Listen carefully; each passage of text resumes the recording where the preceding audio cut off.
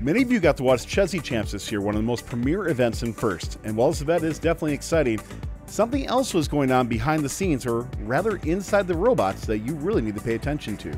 New FRC radios were being tested for the first time at an event at the 6 GHz bandwidth, allowing for some pretty awesome new features and hopefully better reliability and faster reboot times to get robots on the field. I interviewed Kiet Chau from Vivid Hosting, Qualcomm, and mentor of Hall of Fame Team 1538, the Holy Cows, who is leading the charge working with FIRST to look at replacing the open mesh radios that we've had for so long. Let's learn more about this on FRC Updates Now. This video on fun was brought to you by viewers like you and also by the following. Discover how you can graduate debt-free at Kettering University with Kettering's amazing co-op employment programs. Those accepted into Kettering University can apply for a robotics scholarship, providing up to an additional $5,000 a year in tuition assistance. Head on over to kettering.edu/first to learn more, schedule a visit, or apply. Fun is continuing to grow and looking for new ad partners for the 2024 season. If your organization has a positive message to spread to our over 250,000 unique viewers, go to firstupdatesnow.com/contact to get more information. So my name is Kiet Chau. I'm the owner of Vivid Hosting. I'm also a senior staff engineer at Qualcomm. I'm also the one that worked on the 2025 slated 2025 FRC radio, and basically it's a radio that we've designed that is using a Qualcomm chipset in a specially designed form factor and board that kind of jives with FRC's needs. So this is supposed to be a drop-in replacement for the open mesh radios that we've been using in the past. Couple things about it, like what I was saying, it had it's designed to use 6 GHz right off the bat with the new spectrum that FCC had just opened up, and in the international regions has just opened up as well. But the really cool parts about this is we've added in passive PoE ports and an integrated Ethernet switch so that teams don't have to go build and cobble together their own solutions to kind of get the same effect. In the past, teams would have to go purchase, ruggedized Ethernet switches and try to figure out a good way of powering the radios.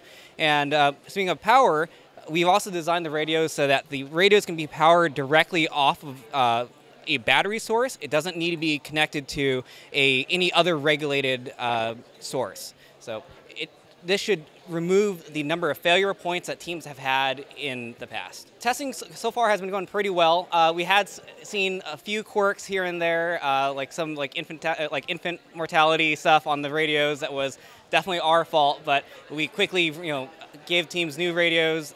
This was like we had 2 or 3 radios have this issue, but overall we're seeing teams push a significant amount more bandwidth while having, we had issues in the past with the open mesh radios where if one radio had a poor RF link, basically it would bring the modulation rates down for the entire field.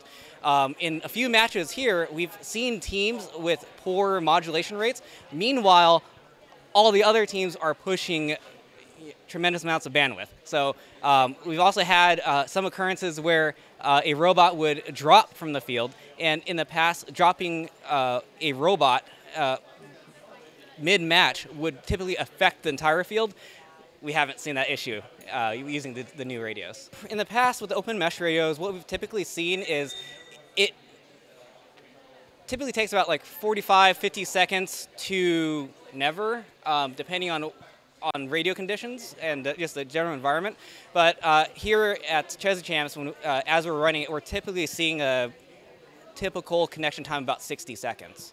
What are some other events that you plan on having these radios tested at? Yeah, there are 2 P&W events next weekend.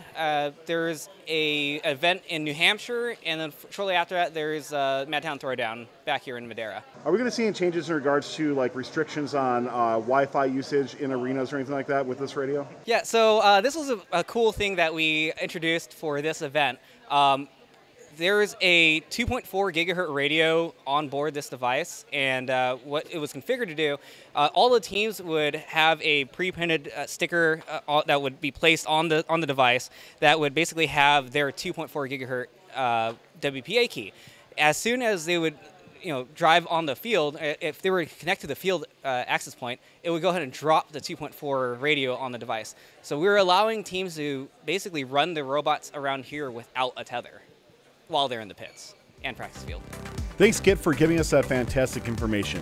If your team was at Chezy Champs or plans on attending any of the future events that these new radios are going to be at, let us know in the comments what your team's reaction or response was to having these radios on your robot.